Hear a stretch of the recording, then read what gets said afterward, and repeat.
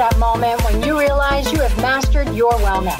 When you've become so resilient, you can conquer any hiccup life throws you. Yeah, well, me either. But I still ride unicorns. I'll teach you how to become a mindset master. You will learn how your habits and behavior affect your success of nutrition, exercise, relationships, organization, and so much more. It's your reality, and you need to do it your way. Self-care and self-love are anything but selfish. Take charge. Get excited. If not now, then when? Grab your espresso and get ready to talk all things wellness. It's time for Coach, Couch, and Coffee Radio with Coach Peggy Wellness right now.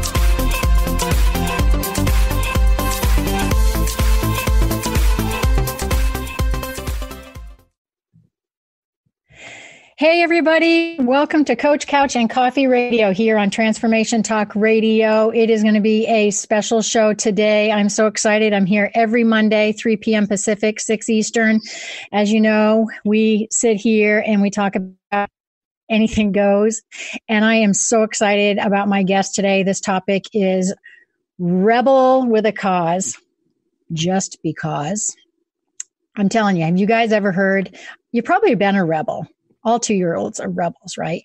So you've either known a rebel or you've tried to talk to them about certain suggestions where you want to go eat, whatever. And they buck you on everything. Welcome to my profession. Everybody bucks me on everything. But I want to talk to you today about being a rebel. Might just be like who you are. We're going to talk about that. Or you might be a rebel just with wellness. You try to self-sabotage or set yourself up for failure. So today we are going to talk to one of my very, very favorite rebel clients. Took me about a year probably to convince her that she was a true rebel. You guys are going to love her. She is here. Welcome, Elaine Clark. Thanks, Peggy.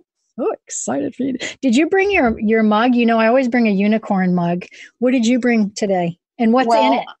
I am not drinking coffee for this program. I am having tea, so I'm in a tea mug. Oh, a little tea mug with a tree on it. That's so cute. I know. It's so funny that the show is called, Coach, Couch, and Coffee or Coffee Time. And half the time, because it's 6 Eastern, I used to be really cool. Like I could do the coffee thing anytime and so like midnight. Yeah. Yeah. Right. And now I'm like, oh my God, only half decaf after 1. So are you excited to be on here and just share our love for each other? I mean, sure. Our love-hate relationship we've had for the last few years. Yeah. And you started off by saying that you've convinced me that I'm a rebel, but I mean, we'll see. I haven't. I don't think rebelling against that. Yeah, exactly. That's awesome. Let's start in the beginning because we're definitely going to explain to everybody like what even is a rebel because I have 4 tendencies that I use with my clients. It is off of Gretchen Rubin's work. So I do want to eventually get there. But I think it would be very helpful if we explained to everybody how we even met in this universe, how we were brought together. Okay. I think you were forced, but let's hear your side of the story. How did we meet? Yeah. So my brother, you were coaching my brother, and he had a lot of success with his weight loss, and he wanted to help me. And he wanted to send me to a boot camp. And I said, absolutely not. And so then he came back and he said, well, my coach does these series. And no, actually, I think he put Catherine, his wife. Who's very sweet. So she was, it's really good. And you need to do this series and it's going to be so helpful and I'm going to pay for it. And it's not that long and you just have to just try it out. So I was like, I don't have any excuses. Like I was trying to find one and I couldn't find one. So I was like, okay, it's free. It's easy. It's Facebook. It's at home. I'm out of excuses. So I tried it. Yes. I'll never forget you, even if I didn't talk to you after today. You're just one of those profound, and I think everybody who's ever been in a series with you or a retreat that you have come to, you're hysterical. I mean, you're funny, right? Of course you do. Well, I mean, it's always off-putting when someone says you're funny, and then you're sort of in this position where you have to be funny. But Right. I mean, I use humor a lot. I think it's sort of a tool for me. I deflect tension with it. I deflect awkwardness with it. Whatever. That's true. That's And I just really enjoy having a good time. So if you can laugh about something, you're going to enjoy it a lot more. So yeah, exactly. No, that's a really good point. I hadn't really thought of it that way. So before we get into any of the descriptions of what we're talking about as far as being a rebel and how it connects with wellness and all of the fun stories we have, would you consider looking back before we met, you knew what a rebel was, that you were somewhat of a rebel? Because I mean, even your bio itself for the show was cracking me up. yeah, I mean, I guess I don't think I ever used that word, but Right. I don't think I ever would have said, no, I'm a rule follower. I do what I'm supposed to do when I'm supposed to do it. No, Right. I'm not. But I'm also not like, I don't like to break laws. I don't like to get caught doing things I shouldn't do. So to an extent, I might buck the label saying I'm not a real rebel. I'm just like a rebel everywhere I can get away with it, maybe. And like Right. not get myself into too much trouble. But I do like making my own decisions by doing things my way. So. Can you pinpoint how far back that goes? Like, what's your birth order? So explain the sibling order here. Okay, so my 3 brothers are 7, 11, and 13 years older than me. So I was a surprise baby, and my parents were tired. So I got to really be a rebel and enjoy it pretty much. My dad and I butted heads a lot because he was used to being, the authoritarian in the family. And my mom was like, she's just a little girl and da da da. And so I was able to sort of get away with a lot of things my brothers weren't. Yeah. But I definitely had it easier in the family. And we had a thing, speaking of being a rebel, we had a mantra that went from my second oldest, my third oldest brother, and then me to the next sibling up was always, you're not the boss of me. I mean, we said it all the time. You're not the boss of me. You're not the boss of me. You're not the boss of me. And of course they were usually in a position where they were the boss because they were babysitting or something, but right. We weren't going to have that. So. Oh boy, I need to sell that t-shirt. That's a good one. And I could put Elaine Clark underneath it. We could make some good money off that. You're not the boss of me. So before we started working together, let's start with the wellness thing. So what was your goal when we started with this series? That's just to let everybody know that's how we started. So virtual series, there were about 12 women in the group. Elaine came along. It's a virtual series, so she could be at home, hanging out, whatever, in her PJs. So she was out of excuses. And you came along into this series. What would you say your thought was coming into it? Because share with us what your previous wellness journeys maybe were and what your thought was as a goal coming in. What were you thinking? Well, I would say I had absolutely no idea what to expect. I didn't know what it was going to be. I didn't know how you were going to be, what requirements, what constraints. I had no idea. So that's not a comfortable place to be, but Right. I dove right in. And I mean, my number one goal was lose weight. I mean, that's what it's always been, lose weight. And it's not that I don't intellectually associate losing weight with being healthier and, living longer and, being more fit and not carrying so much weight around will make you feel better and all of that.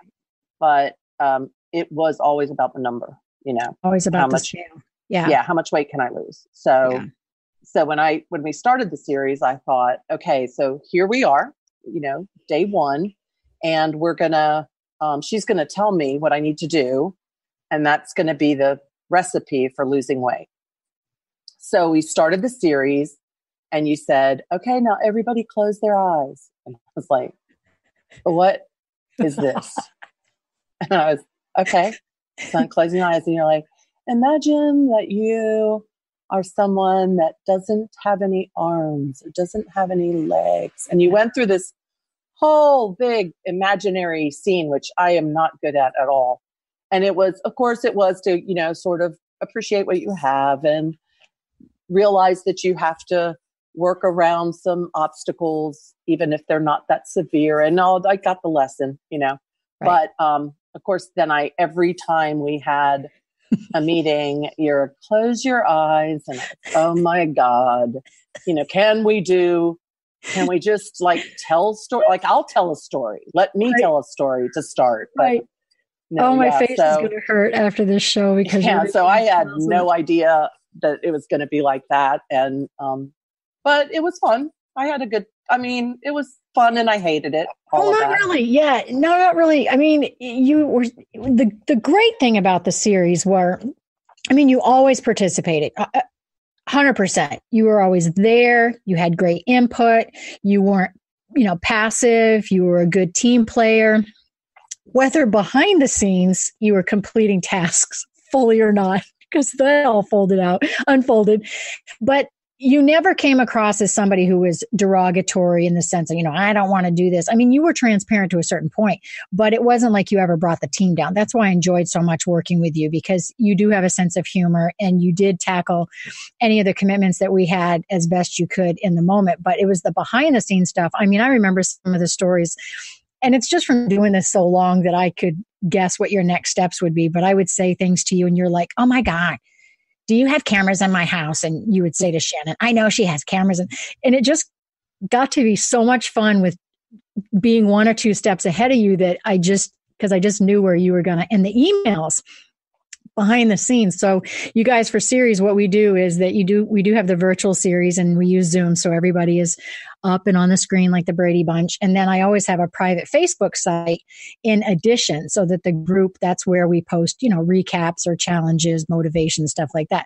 So we get to go off road and communicate there for 6 to 8 weeks. And that's where the party starts. And then Elaine and I have even a deeper relationship, because then comes the email exchanges, which we're going to go into. Lengthy. They're lengthy. I mean, I have had clients say, look, keep your emails to like 2 sentences. That's all I've got time for. And I'm sending them, 4-page emails.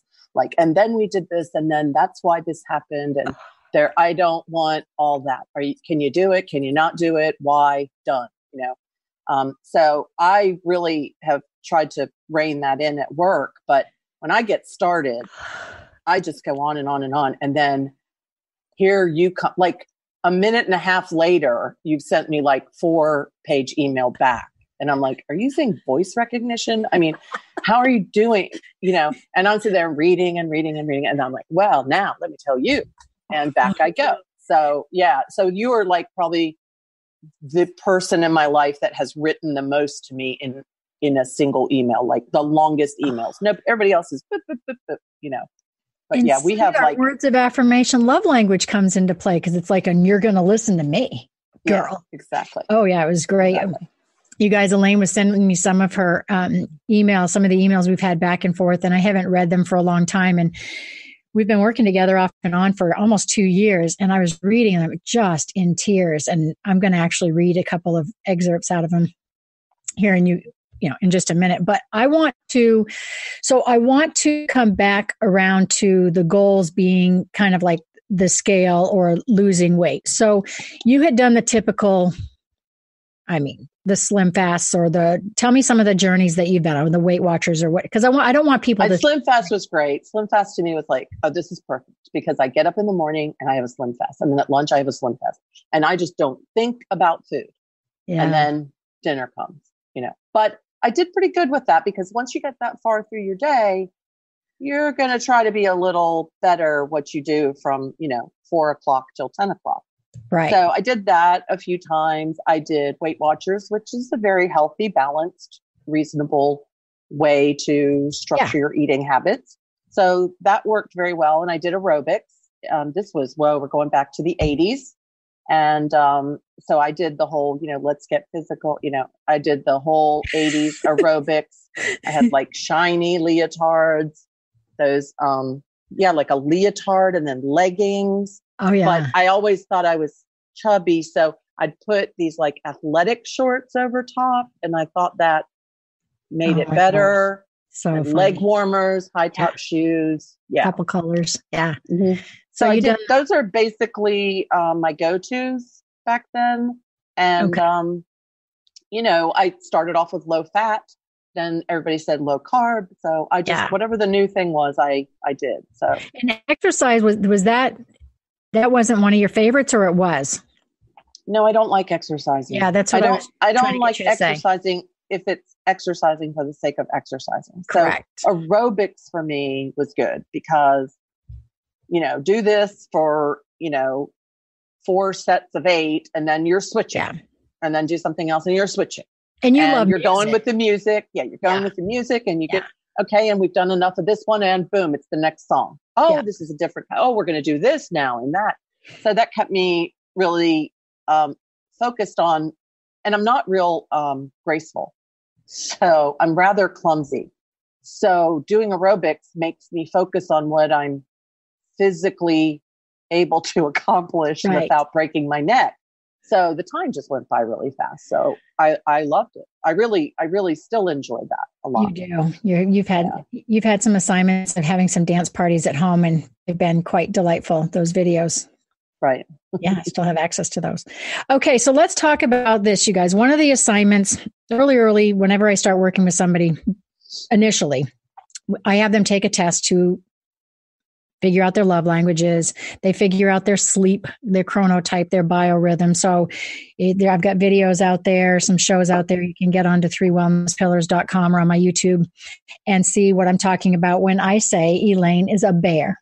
So we're not going to go too deeply into this show on being a bear, but I can tell you that Elaine she is to the point bear. She likes to frolic and she loves friends and socialize around laughter and food and naps. And wouldn't you say, Elaine, you're just like a mama bear, bear cub. Okay.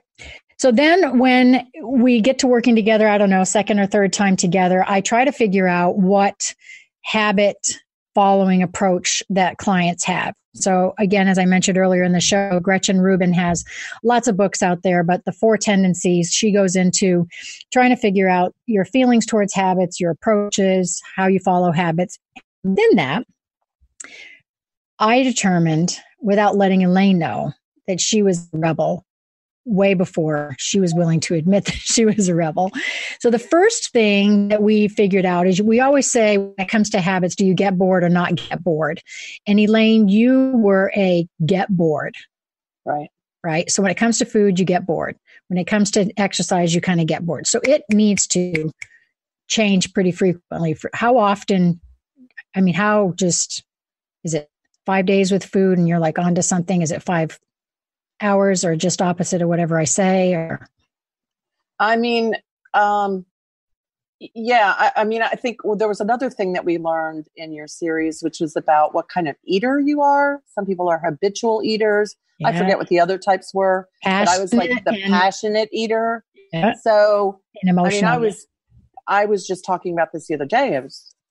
I want something to eat. I'm hungry when I know I'm physically hungry. And I'm like, I don't want that. I don't want that. I don't want that. I don't want anything that I have. And I was like, I should be eating what I really, really want.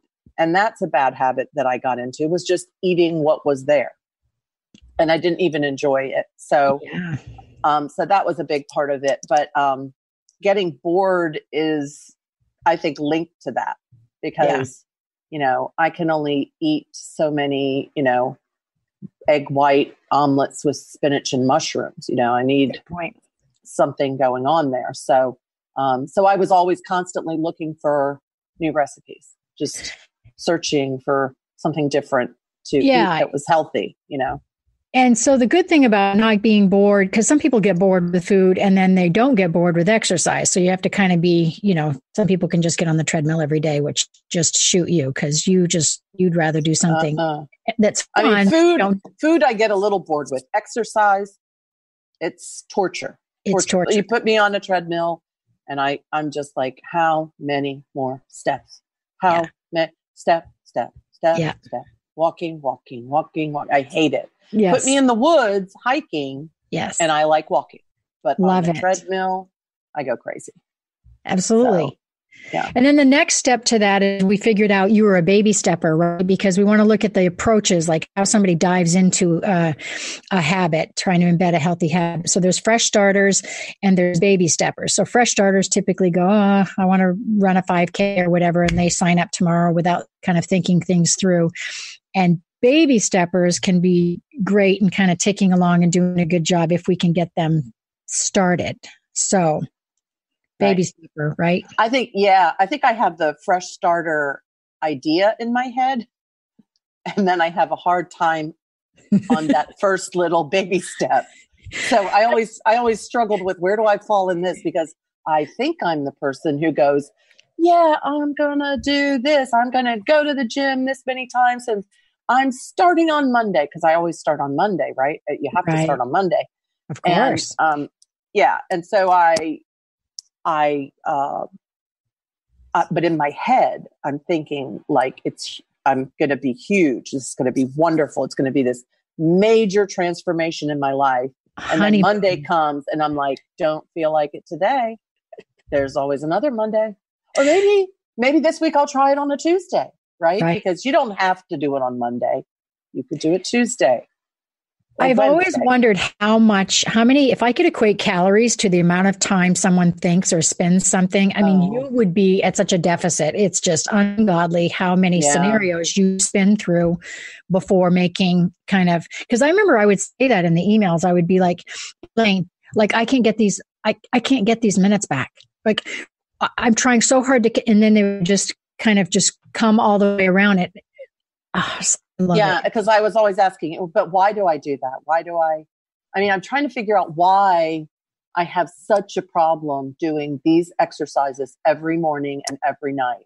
I mean, I know they don't take long, but I don't want to do them. And you would say, just do them. I was like, but I really don't want to. And every time I'm supposed to be doing it, I'm thinking, I don't want to do it. Right. Yeah. And I would get stuck right there.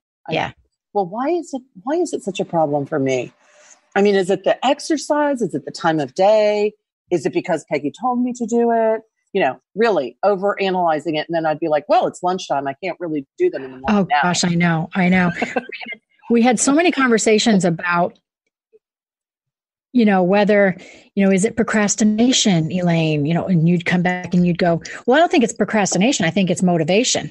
And I'd be like, okay, well, what's not motivating? Well, I don't know what's motivating. I mean, we go through organization and just all these different things, which not demeaning the fact that we all want to try to figure out the whys. I think it's the amount of time that we had a relationship together that it started to really unfold where I was like, this chick is a full-blown rebel. So I want to explain to you guys the difference of the 4 tendencies. So the first one is upholder.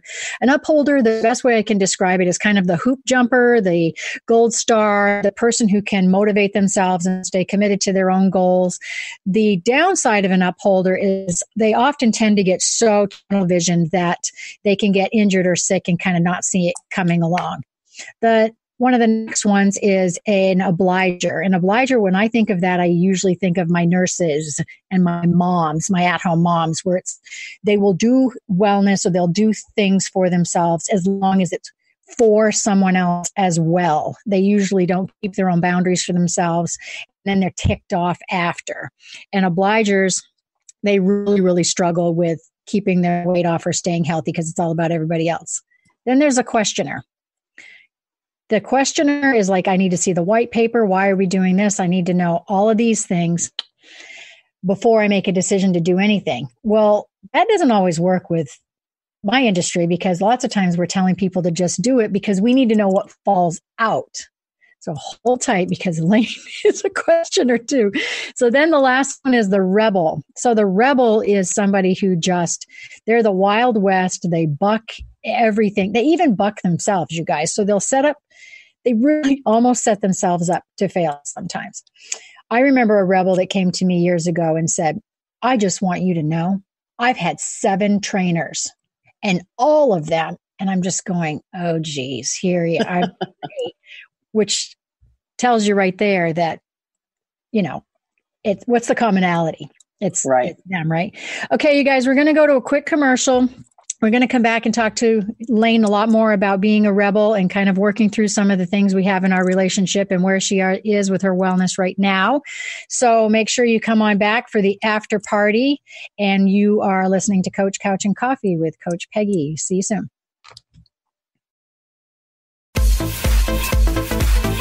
Thank you for listening to Coach Couch and Coffee Radio with me, Coach Peggy Wells. Did you hear something that made you go, or have an aha moment? I live for those. If not, we will get you next time. I will be back every first and third Monday at 3 p.m. Pacific. The tough love you to become smarter, stronger, braver, healthier, and happier. Duh. I will be back with a barrel of positivity, and you never know when a guest might pop in.